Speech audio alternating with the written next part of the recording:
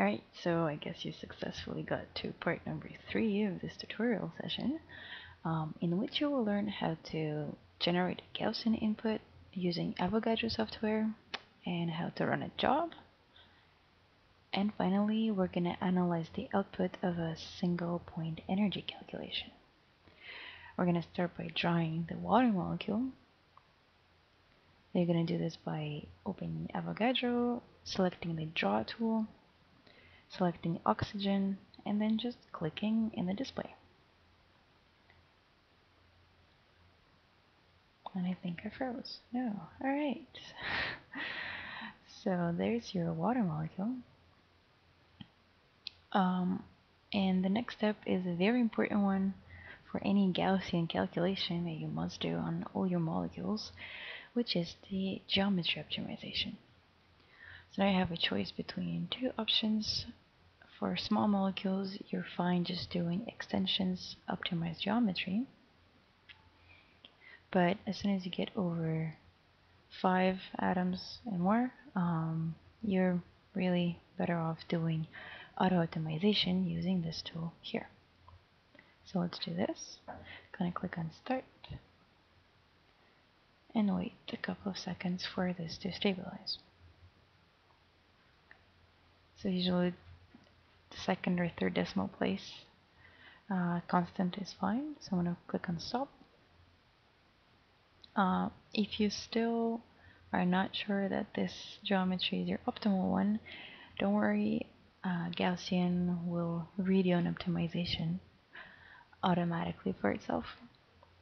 And we're going to see how to do this using the Gaussian input. So let's do that. We're going to create the input clicking on extension, Gaussian ... which we're going to open a new window called Gaussian input. And here you have the different parameters that you can alter to fit your needs. So let's input the title, which will be water SP for a single point. Then we have to select the type of calculation, which will be single point energy, but you can also have geometry optimization or frequencies. Select the theoretical model. You have a whole bunch of them. For small molecules, restricted Hartree Fock is fine, but for bigger ones, you can use B3LYP or MP2. So if you want to know which theoretical model you should be using, you should go to that theoretical model section in the written PDF tutorial. Same thing goes for the basis set. Here we have 6-331GD, which is good for small molecules. They're different basis sets doing different jobs. And you should also read about them more in the PDF tutorial. Then you have the charge and multiplicity. They're done for you automatically. You don't have to worry about it. And this is it. You have the preview for the input here in the bottom. So you have the molecular coordinates for each atom. You have the charge and multiplicity. You have the title. And finally, the command line for Gaussian. When you're ready, you click on generate, but before that, it is crucial that you check that your number of processors, which is right here, is equal to 1. Unfortunately, Gaussian, well, our version of Gaussian, which is 09W, can only use one processor at a time, so one core. And if you have more than 2 processors, chances are you're going to get an error as an output. So don't waste your time, just put it at 1 and then you can click on the generate button. It will prompt you to save your file. That's what I'm going to do. I have a directory in the G09W here that I called input output IO. I'm going to go there and I'm going to save it as water molecule.com. So I have water sp.com and I click on save. Because I already had it before, I'll have to replace it, so yes. And I click on close. Now I can close this too. And because I don't want to keep that molecule as CML extension, I can discard it. Now let's open Gaussian and run the calculation. For this, you go to File, Open, and you have to select the file you want to work with. For this, you have to get back to the same directory that your file is in, and then here in the bottom, select the all files, which let you see all the file extensions.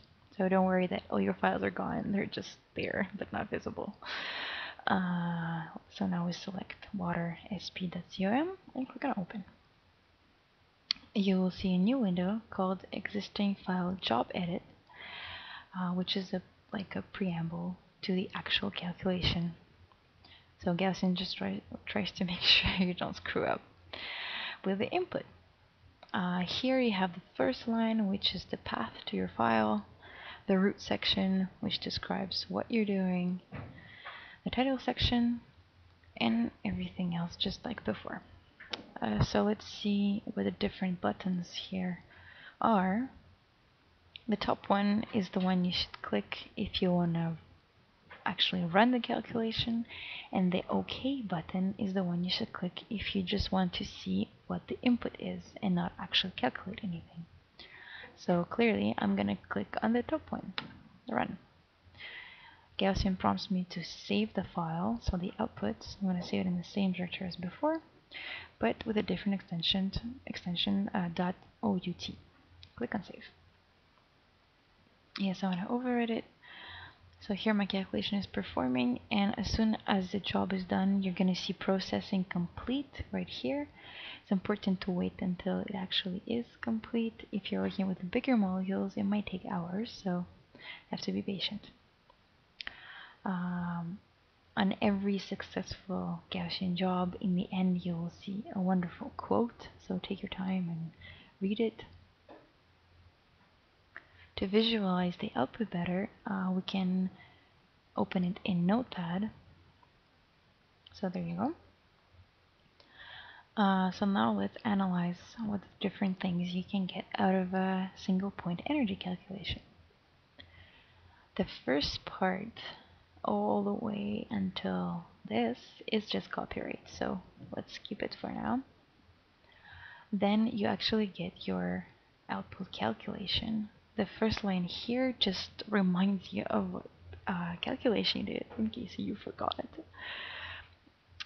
Then you get the different coordinates, the changed input orientation that Gaussian did on your molecule to put it in a conventional way. You also get a distance matrix in angstroms to let you know what are the distances between the atoms. So if you actually want to get the energy, it's right here, right on top of population analysis, and it's called SCF done. So this number for water is -76. The units are Hartree-Fock, so atomic unit of energy. If you want to convert this, you can either use the Microsoft Excel converter that I just did for you, or you can just Google it. So there's a different conversions that you can get. Finally, if you scroll down, you get the Millikan atomic charges layout. Tells you how much charge there is in each atom, so we can verify that oxygen actually has negative charge, and hydrogens both get approximately the same positive charge, which makes sense. Great. And this is the end of your output. There are more information, but we're just gonna skip this for now because it's a bit more complicated. So let's close the output. Now you can verify that your molecule did not change in weird ways by opening Avogadro again and opening the output file just to check it out. So everything's fine. We got the energy for the right molecule, so great. This is the end of part 3 of the tutorial. In the next part, we will see how to calculate molecular orbitals and how to visualize them in Avogadro. Alright,